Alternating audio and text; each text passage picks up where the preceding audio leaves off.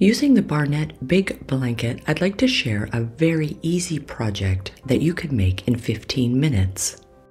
No tools required. This is a jumbo size 7 bulky yarn.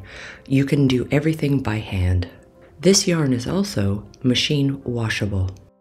To start this pillow, you're going to want about a foot of extra yarn at the bottom.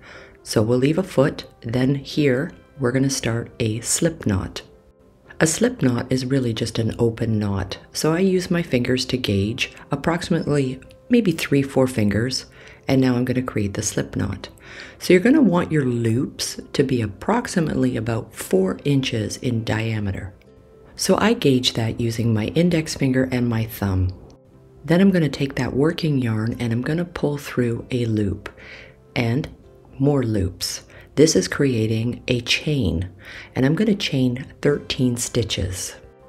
If you want the pillow to be a little bit bigger, you can actually chain more onto this, maybe 15 or 20, but I'm just going to show you a medium-sized pillow. Once I've created this chain, I'm just going to stretch it out a little bit. Then what we're going to do is we're going to turn it into a circle.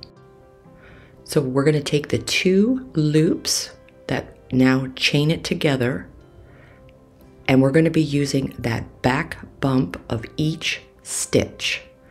What I generally like to do is actually put the tail into the middle so that way it's not in my way. So take the 2 end stitches and now you're going to pull a loop through both, and that's going to attach your circle. So the chain that you've created actually kind of looks like a braid. So I'm going to be using that very back loop around the entire circle to pull up a new row of stitches. And the stitches again are all the same size, approximately about 4 inches. You'll want to make your stitches back to back, so you'll be using that back loop on the braided chain all the way around, and you'll have the same amount of stitches you started with. So I started with 13. Where the tail starts, then you know your row is finished now that you're in a circular motion. I'm going to keep going around so this way I can create 3 rows in a circle. Again, if you'd like the pillow to be a little bit larger, just make your chain a little bit longer. You do not need a specific number of chained loops. To create this size took 1 ball of the jumbo yarn.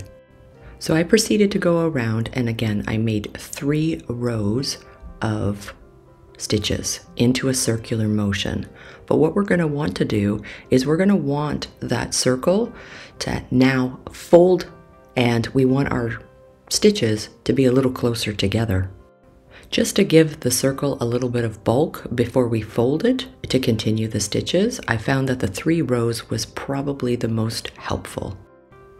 Again, to know where your rows stop and start, you're going to go by the tail. You'll see where the tail starts and finishes. This way you can gauge when you're ready to fold the circle into half. The main reason we want to fold this circle in half, so this way we're going to be able to get those stitches a little bit closer together. If we keep stitching in a circle, basically what will happen is it will go too far wide. So we want to bring that in a little bit closer. And we're always going to be able to gauge our row, because the row is in half now, when we come back to the tail. So the tail is kind of your start and finish. So again, this is going to bring those stitches nice and close together. Your loops will always remain the same size. So again, use your finger and your thumb to kind of gauge about a 4-inch width for your loops. So I will be starting my 4th row of the pillow. And again, I'm using that marker where the tail is as an indicator that I have to go all the way around. So I'll continue to make those loops, and I'll have to keep flipping the pillow back and forth and using that tail as my indicator that I've completed a full row.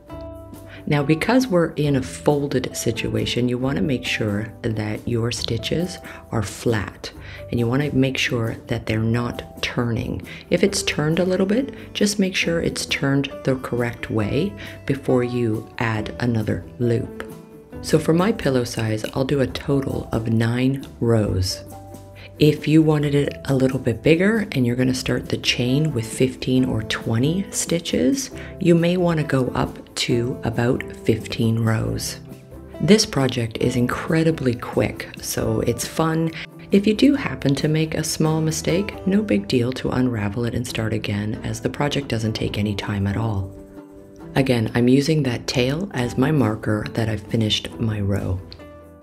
The way this project is positioned, it is very easy to have the stitches kind of turn a little bit, and because it's so bulky. So you definitely want to make sure that the stitches are placed correctly. It's pretty easy to gauge if the stitch is turned, as it is super bulky.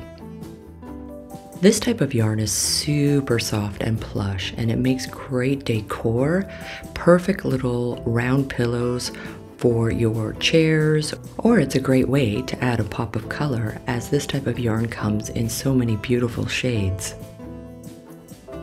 So again, I find it helpful to kind of always push the pillow a little bit flat as I keep flipping it back and forth, and this too will help straighten out my loops. I count the braid knots on the side to tell me exactly how many rows I've already done. And I'm just finishing my 6th row. I've even created a huge ottoman for the living room using this exact pattern and 4 balls of the chunky chenille yarn. So many fun projects you can use with this super chunky yarn.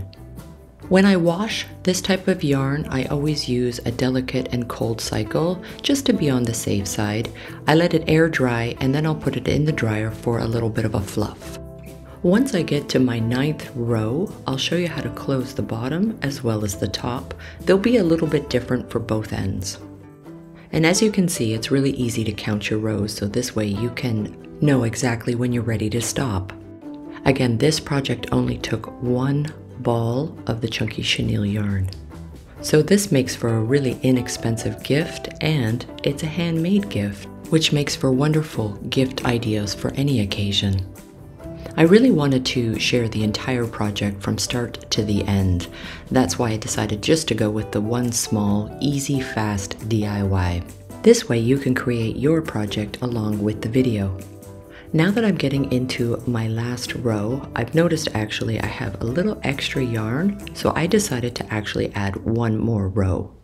So now I'm going to actually have 10 full rows.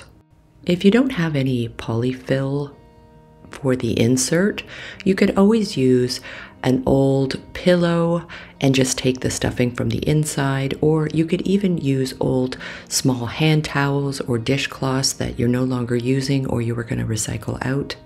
You could even use old scrap material from any of your sewing projects, or if you have some scrap yarn, you could also use that for the inside of the pillow. I have some Poly-Fil that I'll be using, but I just wanted to give some ideas in case you didn't have any. So now that I'm going to be finished 10 full rows, it's going to be time to close the pillow. So I'll start with the bottom and then we'll close the top. Now because we're going to close the bottom, there are already looped stitches. So what I'm going to do is I'm going to start at that chain and I'm going to wrap that tail all the way around the back loop of the chain. So you're just going to keep wrapping stitch into stitch on the back loop, but I do recommend not to do the whole thing at once without pulling that tail a little bit, because it's all quite tight at the bottom there, and this yarn is quite strong, but it can break, so you want to be careful just to do a few loops, then pull it, and then do a few more loop rings, and I go from the inside out on the back loop of the chain. So just keep going around, pulling it, and going into each stitch, going from the inside to the outside on the back loop of that chain. Once you start to get to the end of your tail, you're going to pull it, so this will actually close the bottom of the pillow. And then I'll show you how I'm going to tie a knot. And this will secure the bottom of the pillow.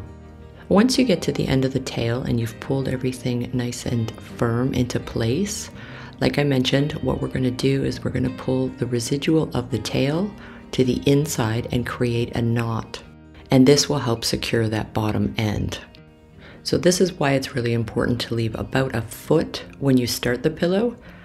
This is going to give you the security for the bottom of it, and it's going to leave you enough yarn to make that knot on the inside.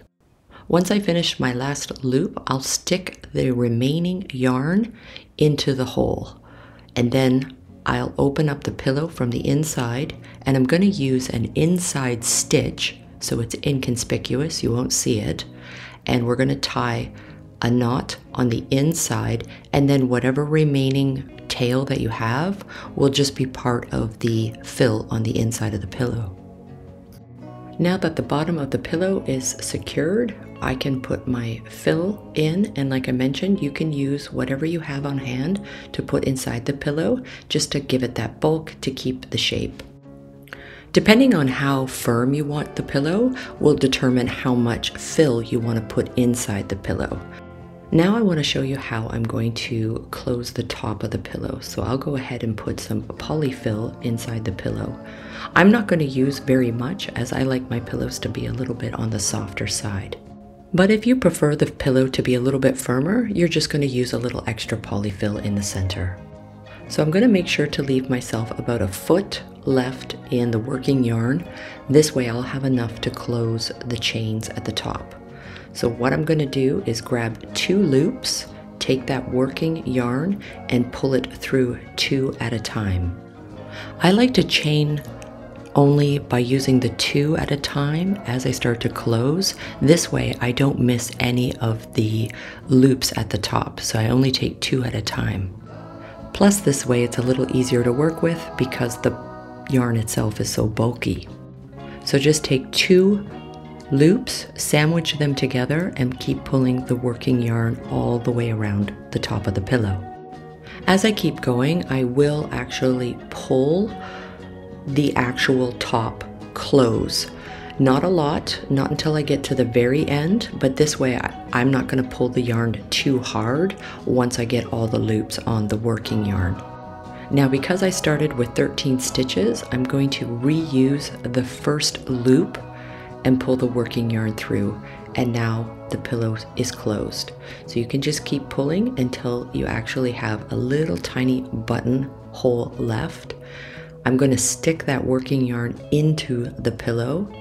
I'm going to have to kind of feel with my hand an inside stitch.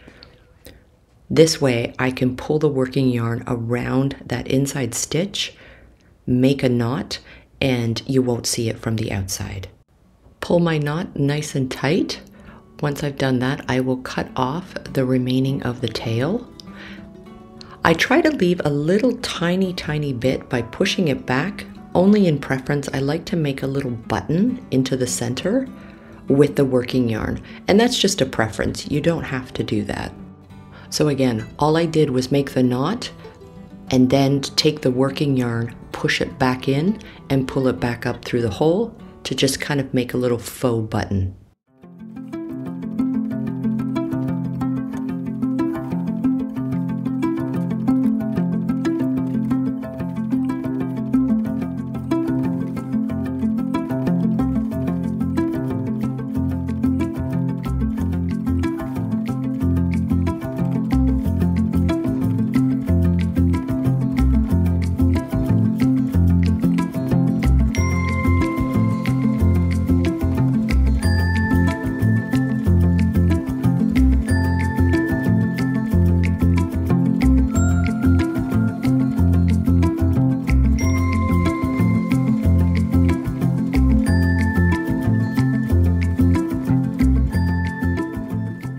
Thank you so much for watching this week's video, and I'm really looking forward to seeing you soon. Until then, take care.